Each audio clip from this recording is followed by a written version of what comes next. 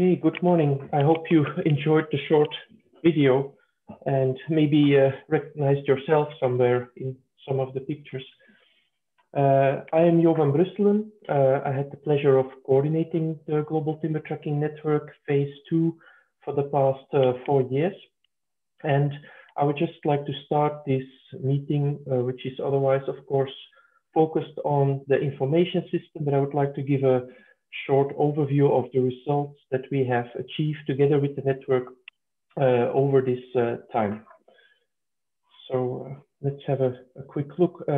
As maybe some of those following the meeting haven't been in any of our meetings before, so the core goal of GTTN has always been to advocate for the various methods and tools that can help identify a piece of wood.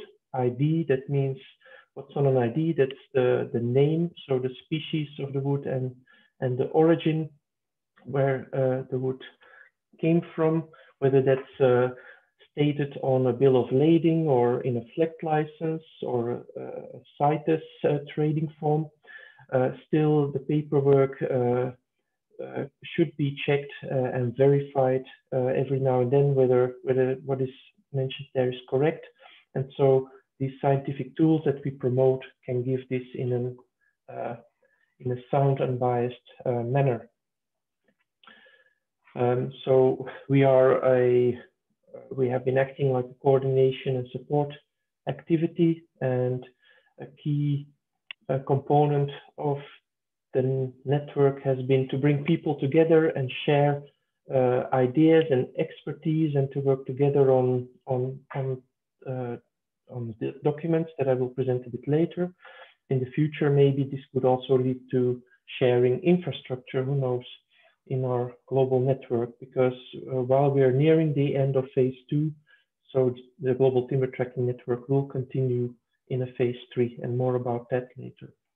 So I already mentioned one of our key end user groups that's in the range of due diligence. So those from the private sector who are needing to implement a sound chain of custody in compliance with legislations in most of the major wood trading markets in the world. So we have the Lacey Act in the US, the EU Timber Regulation in Europe,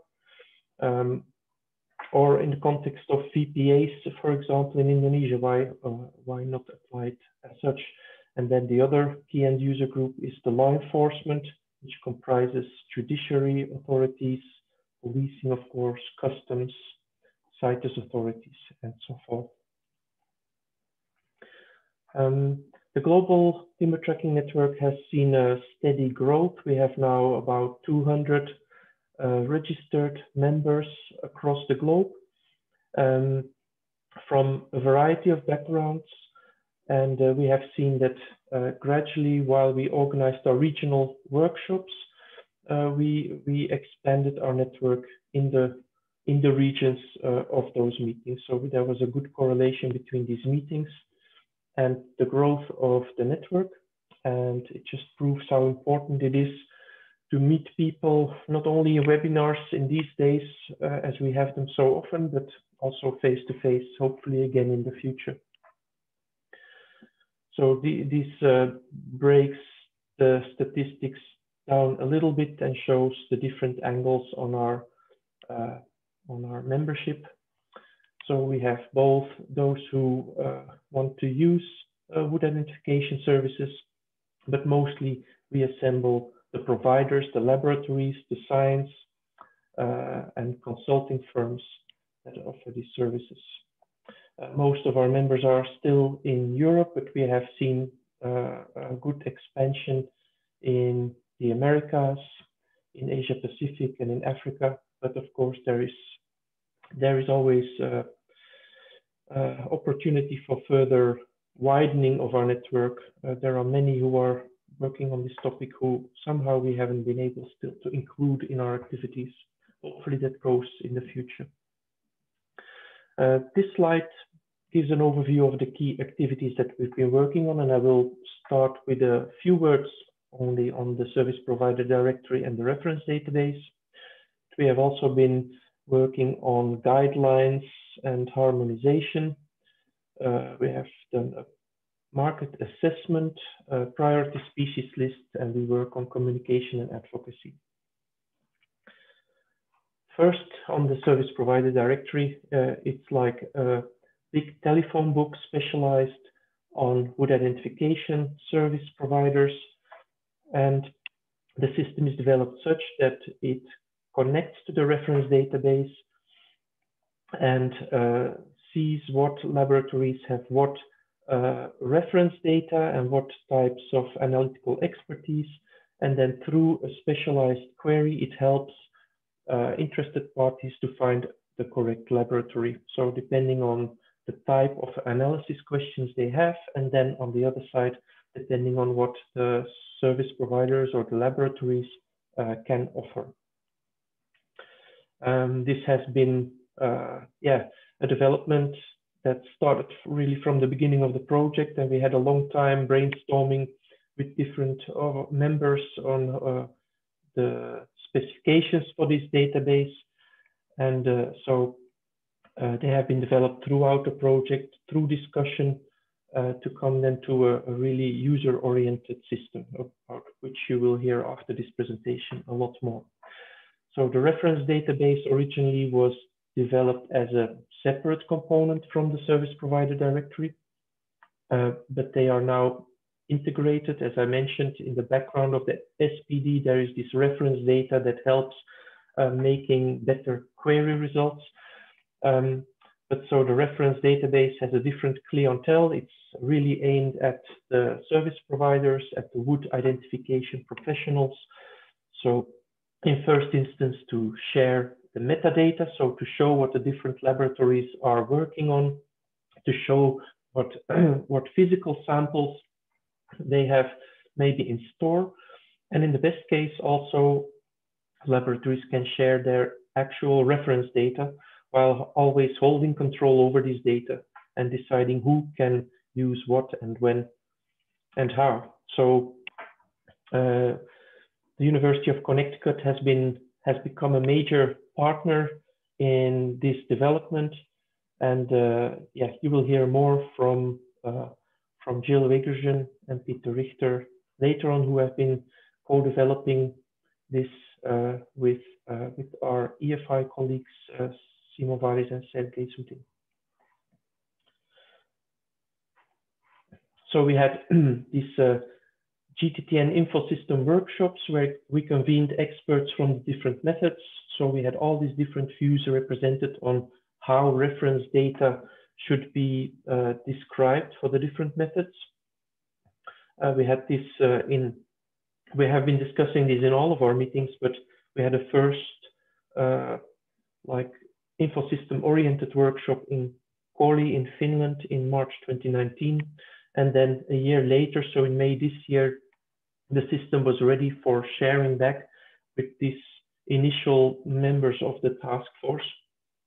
And then after some further system improvements, so we are in this autumn now ready to really open the system to the larger community, while still being open for recommendations to improve and for further integrating the system with our members' house-grown, homegrown systems. So this is now the third and currently final in our InfoSystem workshop series. So, and it's going to be repeated again a couple of times. That so after this workshop, we will have these hands-on assistance, face-to-face meetings. So with the organizations who really are serious about getting at least metadata or maybe their reference data into the info system. Also to help the SPD function better. Apart from the reference database and the service provider directory, we also have this overview of the wood collections that are connected to the International Association of Wood Anatomists, so the IAWA. We will keep this IAWA index xyllariorum online, although we understood that IAWA is now also developing something similar themselves. But we have to make sure that we're not duplicating, and we're synergizing, and in that way reach more results in the end together. Now a little bit on the different reports that we have been working on with the network. So we show 4 here, and we talk a bit more about 5 of such activities. First is the general sampling guidelines, which are a very practical step-by-step guide into taking samples for the creation of reference data. This is complementary to the UNODC guidelines, which gives guidance on how to take samples in a legal process, so in a police process. So that's an altogether different issue. The guidelines have been developed by more than 25 authors from more than 25 institutions. And it's available, as all our reports will be, through the GTTN website, as well as from the ResearchGate. And what was really encouraging is that we heard that this is already being used in practice in the field. So that's a nice step towards harmonization, if not standardization, in the future. And second document is the timber tracking tool infogram, which much like the service provider's directory query system, it helps, it represents a tree decision model, which helps interested parties to find out which would be the suitable method to analyze a certain type of product in certain types of circumstances. So in a few pages, basically, it summarizes this otherwise complex matter in an easily understandable way. So this is aimed at the users as well as scientists who want to understand the capability of other methods. So this was also a multi-collaborator effort with 20 contributors from as many organizations. Then a big report that just came out in June this year. One of the last big deliverables prepared by Nele Schmitz, who was, of course, very active person in our GTTN secretariat from the Thunen Institute. So she led this work on the overview of current best practice methods used to analyze data derived from the different wood identification methods, both concerning reference data as test sample analysis. It looks into the strengths and limitations of the different methods, and this could be a step towards harmonization of data analysis procedures, maybe. I mentioned in the beginning that we were requested to look into standardization, but early on in the phase 2, it came clear from discussions with our members that standardization was not yet in the interest, that it was too early, and that at best we can reach harmonization, and we can elaborate on how the results from the different methods could be compared and how they could be used together, maybe, so to increase the accuracies of the approaches, so to increase better accuracies than what would be reached maybe with single methods being used on their own. So the audience for this document is really the experts, the Wood ID analysts. It had a big contribution from 38 authors of 30 institutions. So that was really a very nice networking result.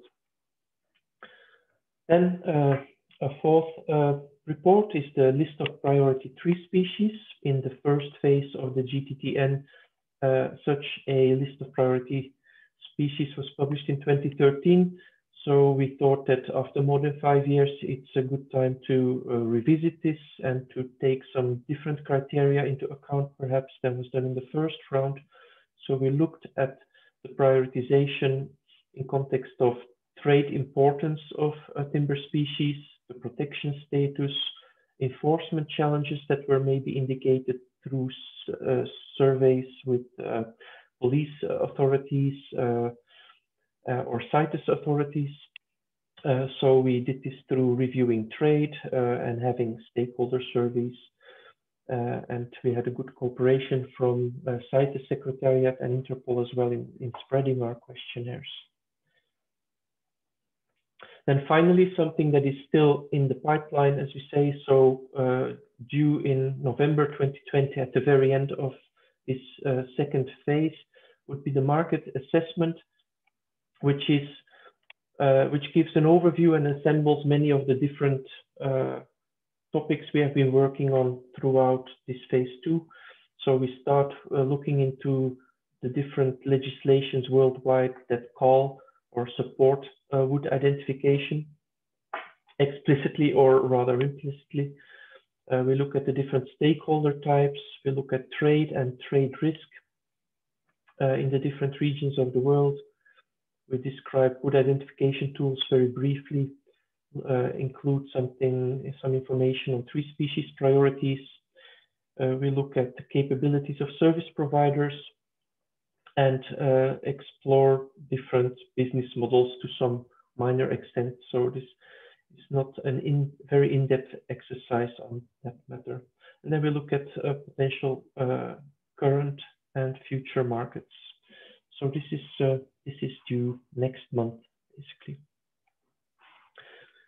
Communication, networking, and outreach has been important from the beginning till the end, and it will continue as such. So we had these 3 regional workshops in Yaoundé, Cameroon in 2018, in Lima, Peru in 2018, and in Beijing, China in 2019. We had 3 regional webinars now, and we had some global meetings as well, and connected to several trade fairs or the Asia Pacific Forest Week, Interpol conference, the CITES Plants Committee, and such venues. So to always discuss with often similar, but always there were new experts, new types of concerns that were brought in, and this has been very useful, and I hope this will also continue in the future in a more lively manner. And then, of course, I hope you have been also receiving our newsletter or have been following the news that is more regularly updated on our website. And yeah, we have also been very active with Jose, who is leading this communications activity now on Twitter and ResearchGate. So even if phase 2 is coming to an end, this is all, of course, going to continue. Looking forward to phase 3. So we recently, some month ago, a bit over a month ago, we had a GTTN Futures webinar in extended steering committee setting, where we discussed with the future coordinator on what might be the topics of interest in the next phase. And so first of all, the coordination will be taken care of by the International Tropical Timber Organization as of the beginning of 2021. They will continue more or less the activities that have been addressed in phase 2, while increasing the outreach to the potential users of wood identification. So that is how GTTN will resort under the legal and sustainable supply chains initiative, and links also to the global green supply chains thematic that is addressed at the ITTO. We have from phase 2 been collecting ideas on what could happen in the future in our different meetings, and we have been communicating that quite many times now to donors and also to the future coordinator. So, and it seems that they give importance to the development of regional hubs. In what way that will be, we don't know yet. But so these regional hubs would keep the debates and the information exchange, and maybe also technology exchange, and maybe sharing of infrastructure within the regions, and so that there is a more frequent exchange and learning process and outreach between the different stakeholders. So ITTO has in the past been taking care of sampling campaigns, or rather they have been contracting these out, and I assume that they will also keep doing that in the future, but I would say stay tuned and hear more information from them in due course. So I think now it's high time to go into the information system, and I'd like to give the word to Jill Wegrzyn of the University of Connecticut to tell us all about it and keep going to the details. Thank you very much for your attention, and we'll take questions in the chat. You can type them already now, and we'll address them later in the joint Q&A session. Thank you. All right, thank you, Yo. And I'm going to go ahead and try to share my screen. And I think you just, there we go, perfect. Stop screen sharing there.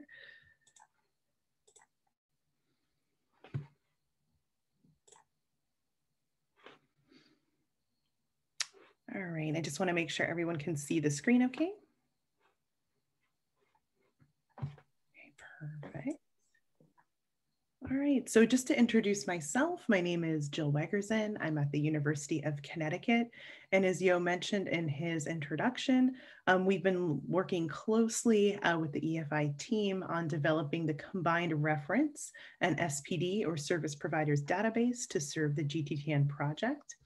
And so today I'm just going to give you some general overview of kind of how we got here and some of the general principles and goals during the development period. And then we're going to turn it over to Peter, who's one of the developers on the TreeGenes database and now the reference and SPD database for GTTN, to talk to you about how it all works. And so the concepts of what we're developing today is very much based from our work with the TreeGenes database. This database was known as Dendrum and actually started in the early 90s, sort of as a standalone software package. It migrated onto a web-based format shortly after that and has been maintained over the years as an international community resource for forestry genetics.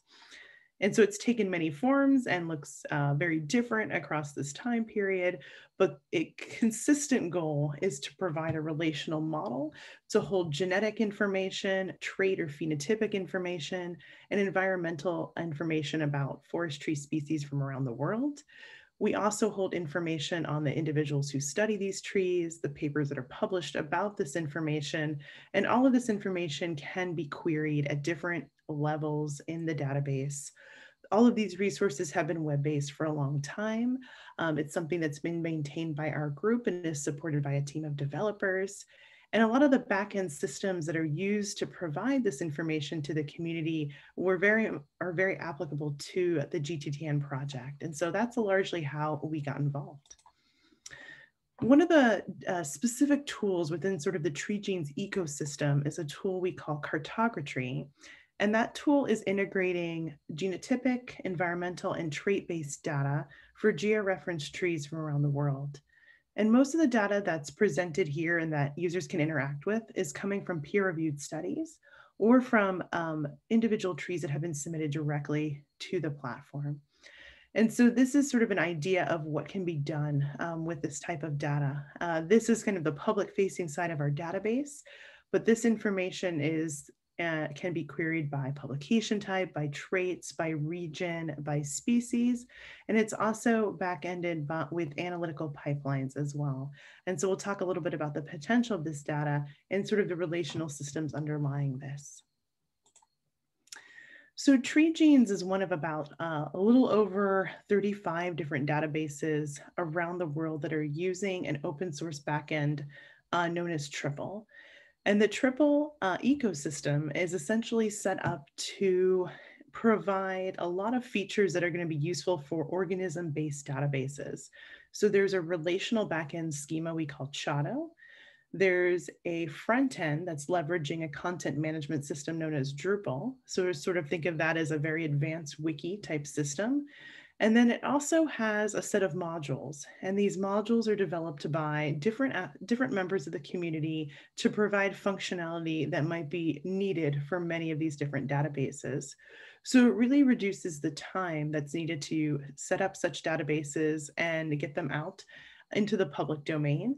Because it's an open source system, there's a lot of developers working on this around the world. And in addition to that, we're also very concerned with user permissions and how this data is accessed, what's public, what's private, how it's stored. And so all of this functionality is actually built into the Triple ecosystem, so we don't have to figure that out from scratch. So this is developed, versions are released, and this is something that the community maintains for a lot of different genetic, genomic, breeding type databases around the world. So it supports a lot of different plant and some animal initiatives as well. So now we're going to talk a little bit about SPD and the reference systems, and these are being developed out of the Triple ecosystem, much like TreeGenes is. SPD, as you know, is the service providers directory. And this is the place where initial organization and institution registration takes place. It's where public view of services and species available can be queried. It provides a portal to, based on a login, being able to query information from the reference database.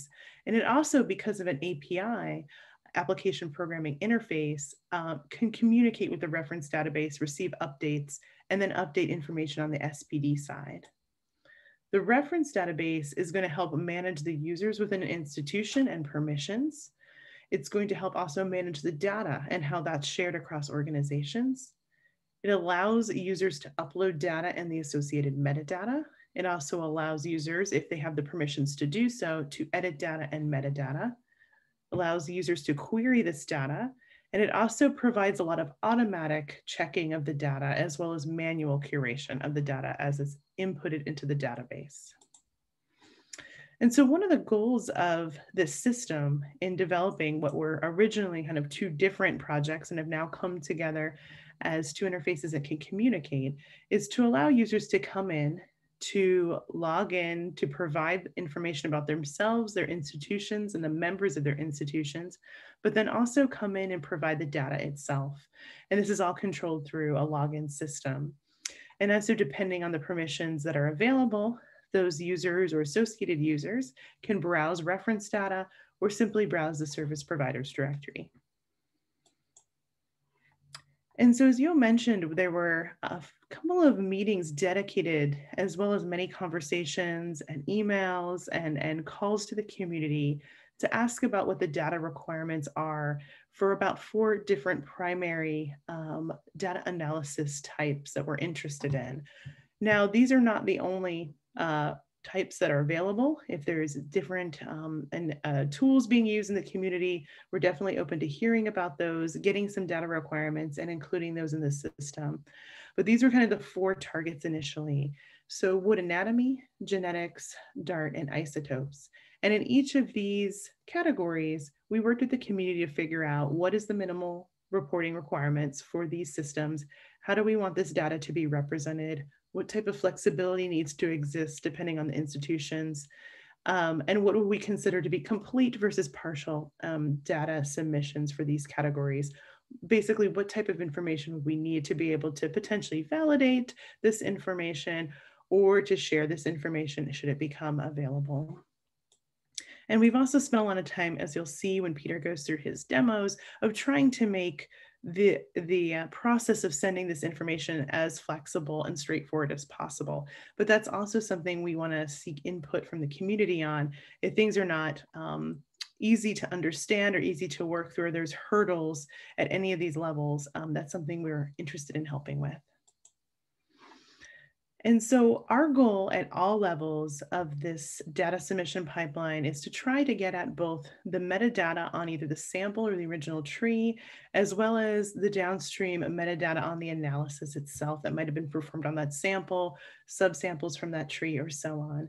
So you might have information on, say, the georeferenced information on the original sample, species or genus identification, permit information, some type of tree identifier, or if it's in a collection, another type of identifier, so a barcode or internal IDs.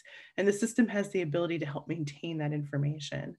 And then on the sample side, we might be interested in understanding what types of tissues we're working with, We might have DOIs associated with the downstream analysis, field or lab technicians that have worked on that, and then of course the actual data from that analysis itself. And then we may even have information on storage. So the system has the ability to look at things like, how is this particular sample tracked? Coming back again to this idea of having internal IDs or barcodes. If it's a physical wood sample, we also have the ability to keep track of the volume or dimensions on that sample if it's being subsampled or sent to other facilities for analysis. We can also keep track if we're, say, working with genetic data or DNA, we can ask, where is this information held? And we can use this to actually help institutions track their own information or to help them send information from a custom database they may have locally. So we could have information on freezers or shelves, barcode IDs, xylarium locations, and so on. And so after we've collected a set of metadata, and the type of data that one submits is going to be sort of custom to what you start to work through and say that you have, whether you're working with trees or you're working with wood samples, or the type of analysis that you conduct on these samples. And so once that information is submitted and a user walks through that full submission pipeline, they have the opportunity to view all of that data again in a summarized view. That information is sent for approval by an institution lead if one is designated as part of the permissions for that organization. That data is then integrated into the database once approved for access that can be queried by those who have permission to query it. And then it's also going to go ahead and update that original service provider record, especially if new information has come in on a new species or a new analysis type. And so that public view of the service provider's record will say, this organization, can work on this particular species and this analysis type here. And so that information will come through upon approval of the data. And as I said, this kind of represents a combination of automated validations of the data, some of which are happening in real time while that data is being submitted, and then approvals that are done manually by individuals kind of in the pipeline. And so this is just a general view to note that the system will allow you to manage data access internally. And so this allows one to designate an institution lead or set of leads that have the ability to approve data submission from others within an organization. It allows, the division of subgroups within organizations if that's appropriate. It also allows designation of who can add and remove individuals from an institution as well. And so there's a lot of flexibility in terms of how internal data access can work within an organization. Our larger organizations may need more resolution, and smaller organizations may need less. But this is, again, something that if there are specific needs within an institution or organization, we would love to hear that, because it's likely something that we can set up with our more flexible user permissions. In addition to sort of the internal access control within organizations or even across organizations within the system, we can also control access publicly. And so this can be, who can generally just query what species and analysis types are available, potentially what regions have data available for them. Or within each component, you can actually see this is the view for law enforcement. This is the view for institutions providing this type of data. Specific institutions may have access to this. Or some data may be submitted and accessible just within an organization. And so ideally, we're hoping to get full submissions of data that can be verified, and data that can be made accessible to the key individuals who need it. And so this is another aspect which can be modified at many different levels depending on the type of data available. And as sort of a final note, I just wanted to mention, sort of going back to the beginning, all of the system that we've developed is based on this triple infrastructure that's open source, and we're leveraging relational models and how we're holding the data and how the data interacts on the back end. It very much follows the model that's used by a lot of plant-based genetic and trait databases that are out there. So TreeGenes, Hardwood Genomics, and Genome Database for Rosacea are just a few examples of that.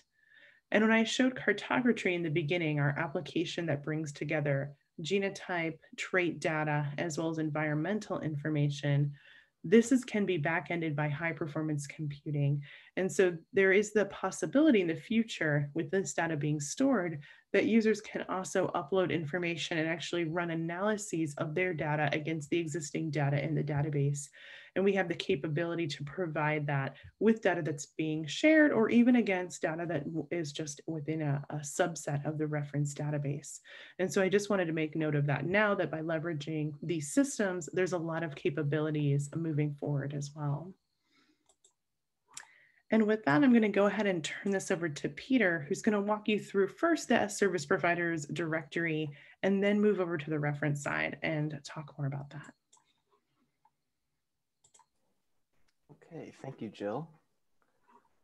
Let's see if I can share my screen. Okay, can everybody see my screen now? Yes. Okay, perfect.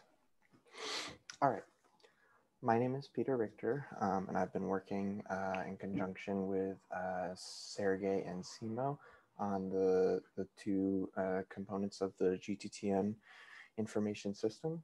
So I'm just going to give a presentation on both of those components.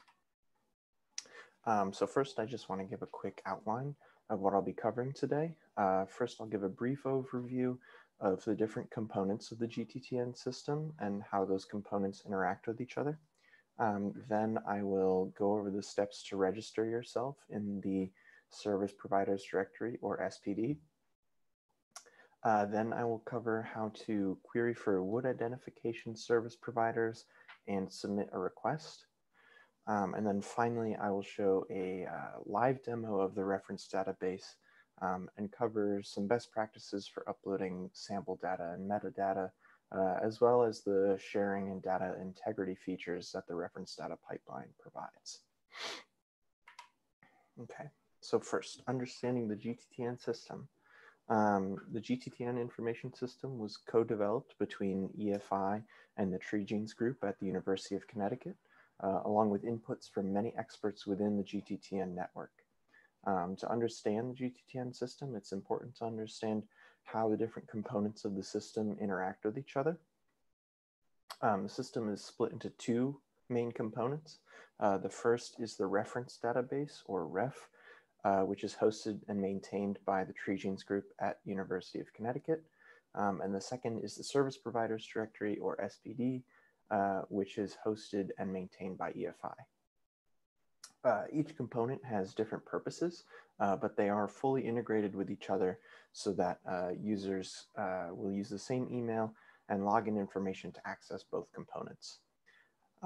The components have different features. So the SPD contains a list of service providers and their analysis capabilities, and can be used to query for service providers within the GTTN network that are able to analyze a sample based on specified criteria. And the REF contains verified reference data and metadata that's been submitted by members of the GTTN network, and can be used to share data with flexibility or browse reference data that other service providers have made public to the rest of the GTTN network. Okay, so now I'm going to cover how to register your organization to the SPD. So before entering your lab contact information to the SPD, you'll need to create an account. To do this, you can go to form.spd.globaltimbertrackingnetwork.org/registration. So you can see the link right here. And fill out the form for your laboratory. After you submit the form, you'll need to wait for approval from an EFI site administrator. This will be either Sergey, Simo, Yo, or Jose. After your account has been approved, you can go to form.spd.globaltimbertrackingnetwork.org/login.html. And here you'll be able to enter your email and password. And from here, you'll be able to actually enter your registration details. This login page is, I believe, still currently under maintenance, but should be back up by the end of this week. Once you log in, you'll be able to edit the details of your laboratory in the SPD. So this is a 4-step form which takes detailed information about the service provider in 3 major categories. The first is general information. The next is analysis capabilities. And the third is quality indicators. The form also contains a page of terms and conditions that the user must agree to in order to use the services provided by GTTN. Okay, so once your information has been submitted into the SPD, your organization will start to show up in service provider queries. So I'm going to cover now how to submit a service provider request. So first you can go to form.spd.globaltimbertrackingnetwork.org/query.php. And from here, you'll be able to see the service provider query form. You can enter your name, your email, and the name of your organization, and then the criteria for your service provider, and submit a query to find service providers that meet your criteria. So this screenshot shows the form for querying for service providers by location. But we also offer queries for service providers by product. Note that this query has different fields for criteria than the query by location form. So once you've filled out this form and you've run your query, you'll see a list of service providers that meet your query criteria. So as you can see here, the service providers who've updated their information in the past year will appear at the top of the list, and the date of their latest update will be displayed in the results. So that's that red text here. From here, you can select the providers that you would like to submit a request to. So those providers will receive an email message, and you'll receive a copy of that message. So for example, this is a sample screenshot of the service provider request message that you might receive. Note that it has the name and email of the person sending the request, as well as the specific criteria that they entered in the search query form. And so from here, the primary contact of an organization can reply to this person and either say, yes, we can handle your request, or no, we can't handle your request. These are the reasons why. Okay, so that about covers the SPD. I'm going to move on now to the live demo of reference. Does anybody have any questions so far?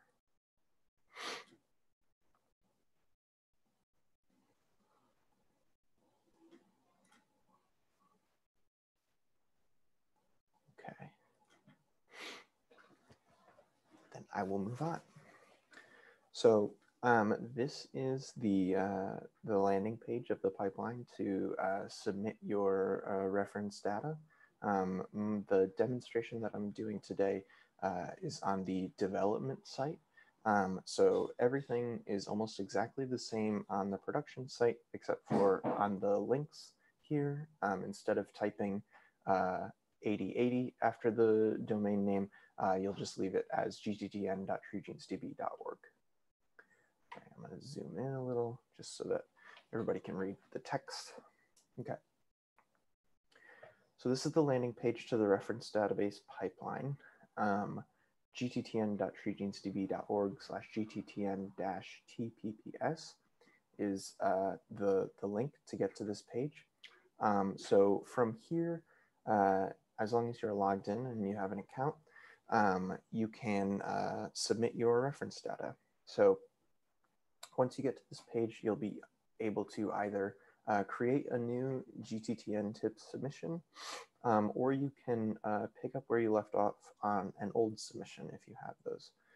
So today I have a reference demo submission prepared, so I'm just going to use that one. Okay, so the first page here covers a lot of basic information about your submission.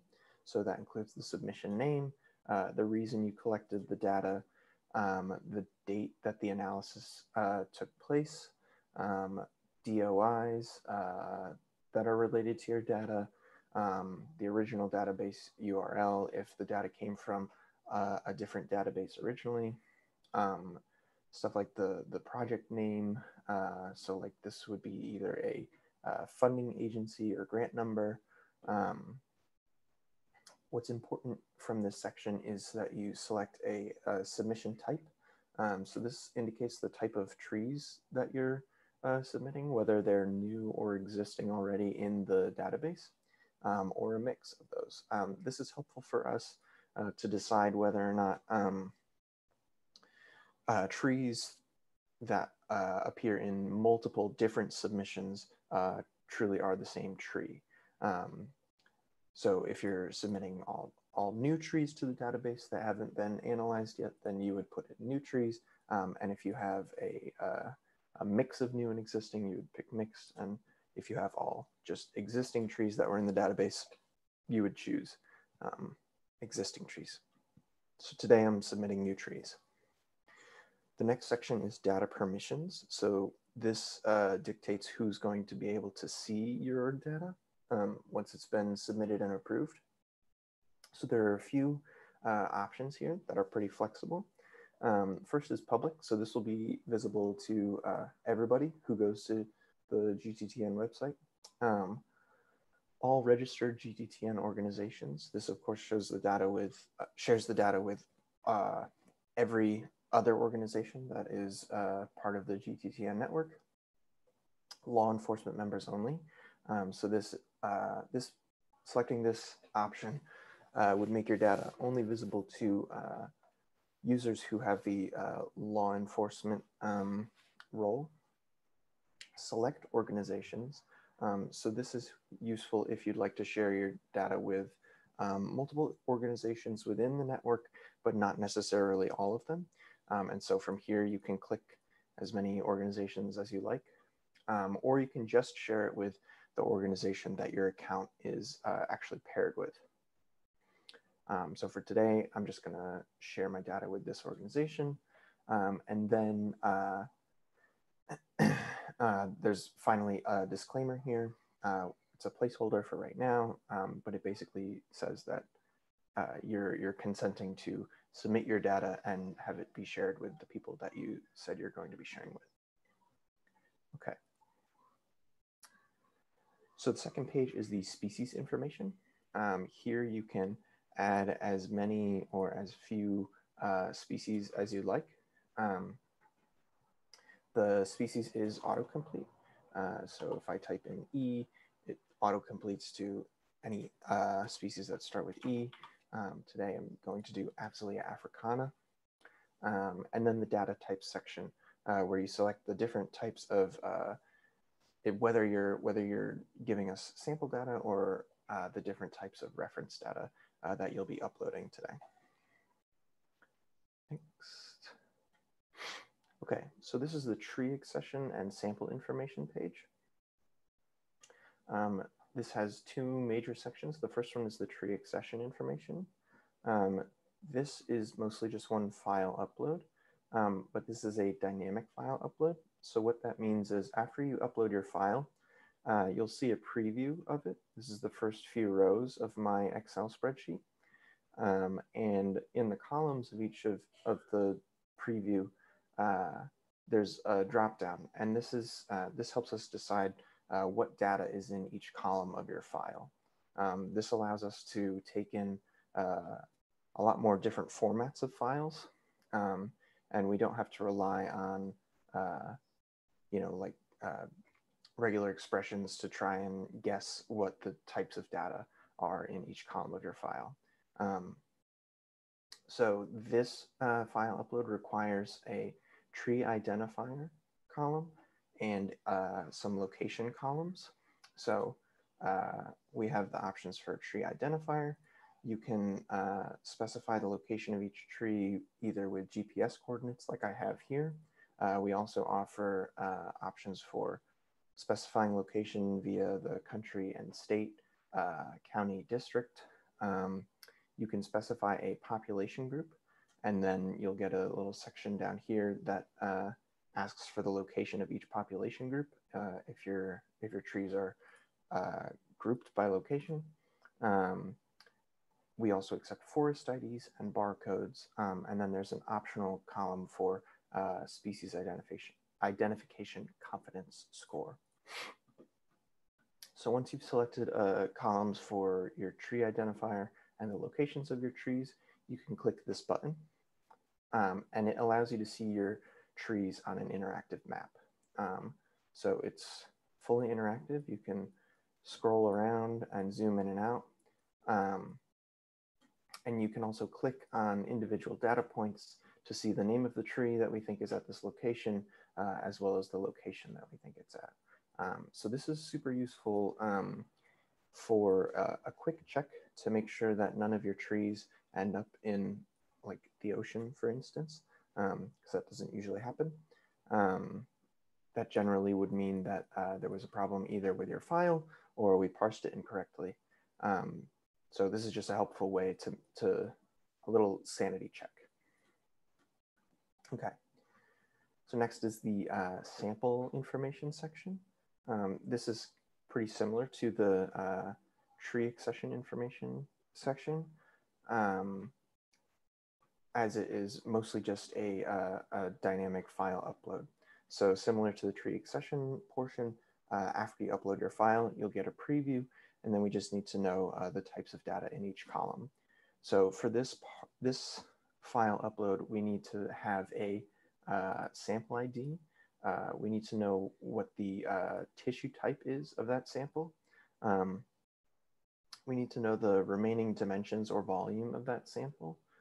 We need to know who collected the sample, what the source of the sample was. So this can either be a tree ID that matches a tree ID in your file that you submitted up here, or it can be the ID of another sample.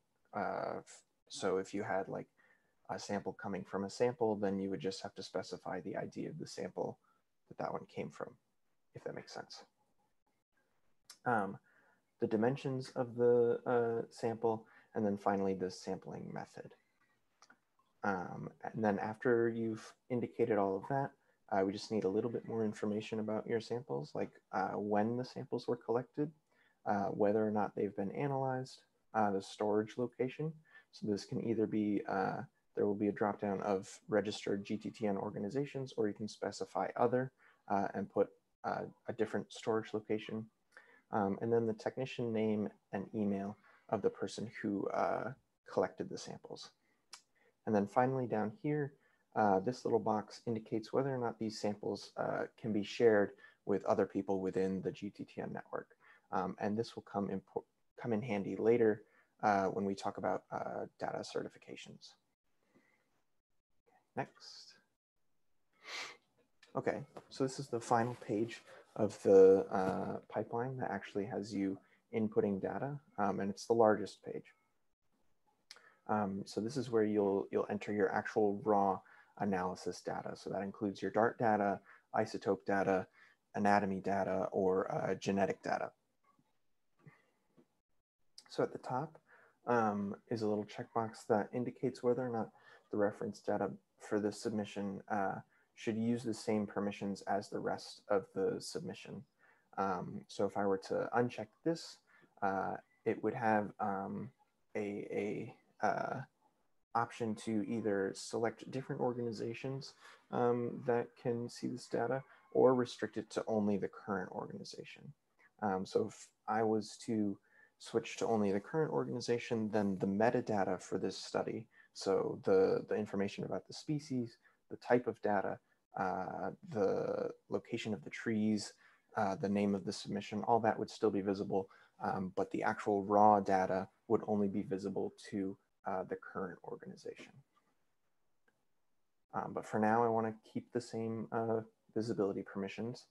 You can also select to not provide the reference data for this submission. So if you wanted to indicate that the submission had DART data, but you don't want to upload it to the GTTN reference database, then you can click this box here and skip DART data. And this option exists for all of the different data types. So isotope, genetic, and anatomy also have a box like this at the top of each section. And it all works the same way. Okay. So first I'm going to cover the Dart reference data. There are two files that need to be uploaded here. So the first is the Dart metadata spreadsheet. This should it's a dynamic file upload, as you can see, the preview and the different column data types. For this file, we need to know the name of the analysis lab, the spectra ID, the spectra gatherer, the type of Dart TOFMS, the parameter settings for that Dart run, the calibration type for that Dart run, and the sample ID that that Dart run is associated with. Then we need an archive of the raw Dart data. So I can show you what that looks like. Okay, here we go. So this is the archive that I have uploaded here. It should be a single folder that contains a bunch of text files. Each text file should be named the sample ID.txt. So for example, this one, TW58, matches the sample ID up here for that Dart run. And then in each text file, there will be a couple lines of calibration information followed by the actual raw Dart data. So if you format this archive correctly, then when you upload it, the pipeline system will extract it and be able to parse through all of this data and then load it into the database properly. Okay, that covers Dart data. Next is isotope reference data. First, we need to know whether or not an increment core was used for sampling. And if it was, we need to know the length of that increment core. Then we need to know all the different isotopes that were used. So today I'm using 13C and 18O. For each isotope that you used, we need to know the standard and the isotope type, whether it's whole wood or cellulose. And then finally, we need to know we need to have the actual isotope raw data. So for this file, we offer two different formats that you can upload your spreadsheet. The first contains a unique sample ID followed by all of the isotope data for that sample ID, separated out by columns. The second, the sample ID may appear more than once, and there's only isotope data for one isotope in each row. The reason we offer both of these formats is we found that lots of people had files of the type 1 format and lots of people had files of the type 2 format. And so we figured we would just try to accommodate both of those. So for today, I'm using type 1. So I just need to indicate the column with my sample ID and the columns for my two different isotope types that I am submitting today. And then I'm done with isotope. Okay, next is the genetic reference data information. So today I'm just using SSRs. If I select SNPs or other genetic markers, I'll get a bunch of different questions, but for today I'm just going to use SSRs. For SSRs, we need to know the sequencing, the name of the SSR sequencing instrument, the ploidy of the species that this SSR run was done on, and then the actual genotype assay file. Then optional fields include the description of the SSR marker, the DNA quality, and the DNA extraction method. Okay, so finally is the anatomy section. First, this section is the anatomical characteristics. This is a bunch of metadata about the species that you've indicated you're uploading anatomy data for. These sections were all provided to us by an anatomy expert within the GTTN network. But these are all optional, so I'll skip them for now. The part that's not optional is the microscope slides. So this is where you'll actually upload your microscope slide pictures. So you can upload the file. We require a short description of the slide image that you're uploading, and then you can optionally add a photo credit to put the name of the person that took the picture. Okay, so once you've got all that data entered, you can click Review Information and Submit. And so now it will bring you to a summary page. So you're not quite done yet. This page is just similar to the thumbnail map on the tree accession page. This is just a sanity check to look over and make sure that all your data looks correct. The submission name, the reason for the submission, the number of trees, and we intend to add a little bit more information like the number of DART runs or number of genetic markers or isotopes that we found, just to make sure that all the numbers look right. Once you've verified that all of this information is correct, you can click Submit.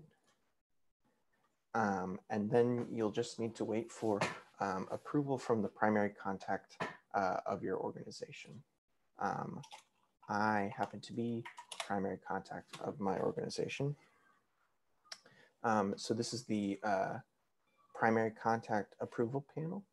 So from here you can see submissions that have already been approved, as well as new submissions that are pending approval. So as you can see, my demo submission is pending approval. If I click on the accession number, I can see this same summary page that the user saw before, and I can go through the data and verify that all of it makes sense. If there's a problem with the data, I can type a reason for rejecting the data in here and click Reject, and that will send an email out to the user and ask them to resubmit. Or if the data looks good, I can check this box and click Approve. And that should submit a job to actually load the data into the database. So it should only take about a minute.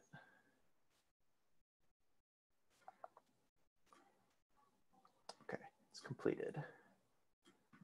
So now my data is loaded into the database. So if I navigate over to gttn.treegenesdb.org/reference, this is the Browse Reference Data page.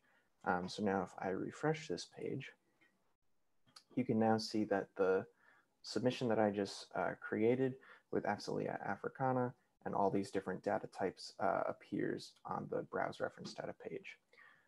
So this page is good for searching for different types of data. So you can search by project name, submitting organization, species, data type, or tissue type.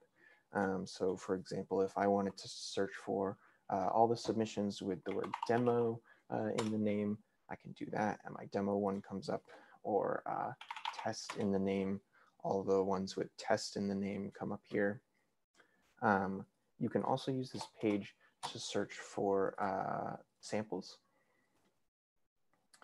So if you just use a blank search, it'll load up all the samples that are available in the reference database. You can search by sample ID, the species of the sample, or the tissue type, and that works similar to the reference data submission search.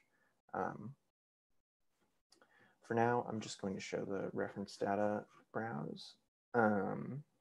So once you find the submission that you're looking for, you can click on either the accession number or the project name, and this will bring you to a details page where you can see a map that is similar to the thumbnail, but blown up a little more. You can still click on the trees to see their names and locations. And then down here, these tabs show you more detailed information about the study. So as you can see the name of the submission, who submitted it, and through what organization. You can click to show the reason the data was collected, You can download an archive of all of the raw files for the submission. And then from these tabs, you can see more detailed information. For example, the species information, the details about the study, such as the accession number, the project name, who submitted it, the species that were involved, the different data types. You can download individual files if you don't want to download the full raw archive. And you can also see statistics like the number of trees, samples, and dart reads. The trees tab shows you detailed information about each of the trees, including the identifier, the species, and the location. The samples tab shows you information about the samples, etc. From the dart tab, you can download the raw dart read files. The isotope tab is still under construction. The genetic data shows you detailed information about each of the genetic markers. And then on the anatomy tab, you can see the actual microscope slides that were uploaded. So now I want to show how to edit data. So let's see, I remember.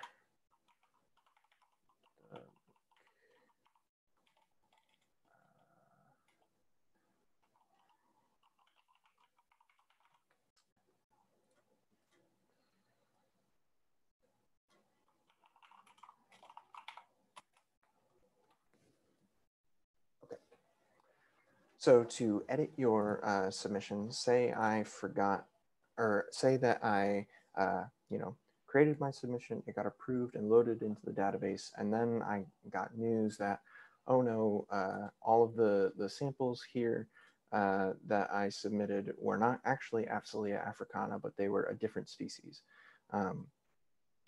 For situations like that, we have an edit page. So if you go to gttn.treegenesdb.org/gttn-tpps/edit, and then your accession number of your submission, you can edit information about your submission.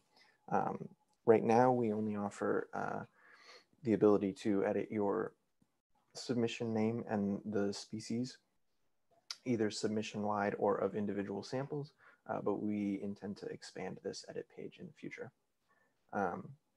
So you can, at this page, you can either switch the species for your entire submission, or if only a couple of the samples were misidentified, you can switch the species for just those samples by clicking individual samples. But today I just want to edit the species for the entire submission. So I can change it from Apsilia africana to this species, and I can click submit. This will submit a job similar to the original approval job. That should just take about a minute to run.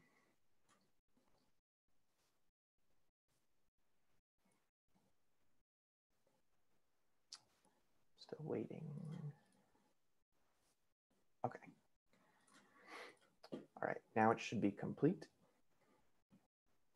So if we go back to the reference data, you can see that now my demo submission, instead of being an Apsilia africana submission, has changed to this species.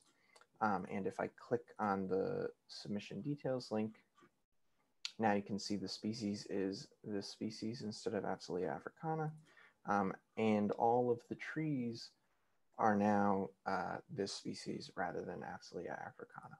And the same is true for the samples for this submission. The last thing that I want to talk about is the data certifications. So you might have noticed that right next to the names of each submission are these two little indicators. These indicators will show up for any submission that is approved and loaded into the reference database.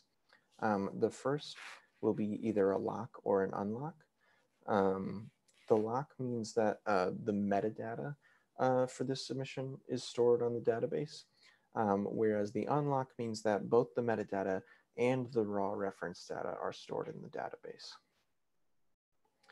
And then the other indicator is this little share icon. The green one means that samples used in the submission can be requested or shared by other organizations within the GTTN network.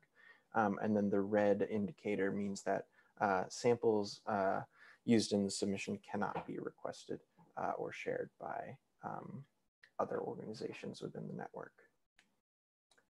And I believe that covers everything. Does anybody have any questions?